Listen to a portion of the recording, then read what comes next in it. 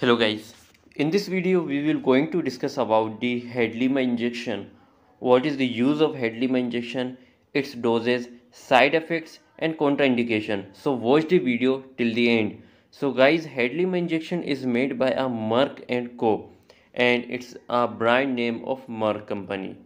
Hadlima injection contains adalimumab in the syringe of 40 mg by 0.4 ml, and it's a pre-filled pen of adalimumab which injects subcutaneously, and the price of hadlima injection varies from country to country.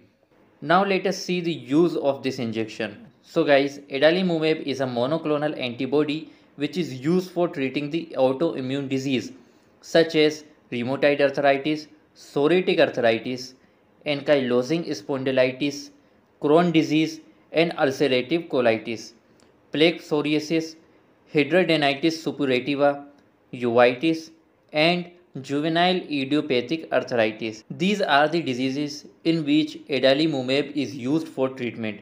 Now, what is the mechanism of action of adalimumab?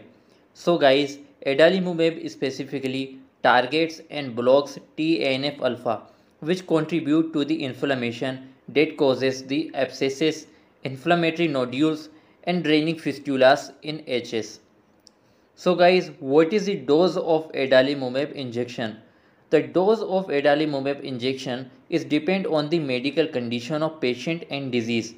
This injection is given subcutaneously in a thigh, stomach, shoulder or other subcutaneous route, and the recommended dose of adalimumab for adult patient with rheumatoid arthritis, psoriatic arthritis or ankylosing spondylitis is 40 mg, administered at every other week. Now, what is the side effect of adalimumab?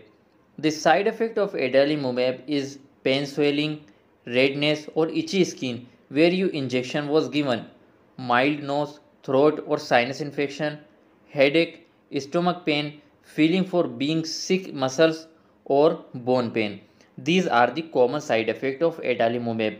If you were notice these side effect or other side effect, so consult with your doctor. The last question is that who should not take adalimumab injection, means what is the contraindication of this injection. So the active miliary or inactive tuberculosis patient, chronic hepatitis B patient, opportunistic fungal infection, pneumonia with a fungus called Pneumocystis jirovecii patient, a bad infection and the infection that last a long time and cancer or malignancy. So the patient with these diseases cannot take this injection. So guys, this is a complete information of hadlima injection. In this video, we have discussed about the use, dose, mechanism of action, side effect and contraindication of Humira injection.